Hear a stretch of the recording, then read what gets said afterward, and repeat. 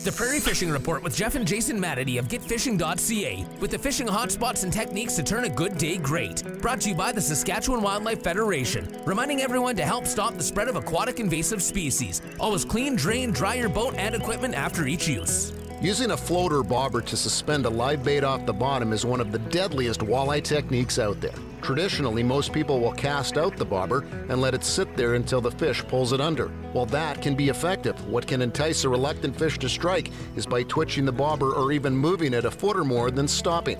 Nothing motivates a fish faster than thinking that delicious meal they've been eyeing up is going to escape. Go to getfishing.ca for more on this technique. Each year, the SWF supports the stocking of over 10 million fish in Saskatchewan, manages 300,000 acres of critical wildlife habitat, and annually provides education to 25,000 youths and adults. To get your membership or learn more about our programs, visit swf.sk.ca or call 877-SWF-WILD.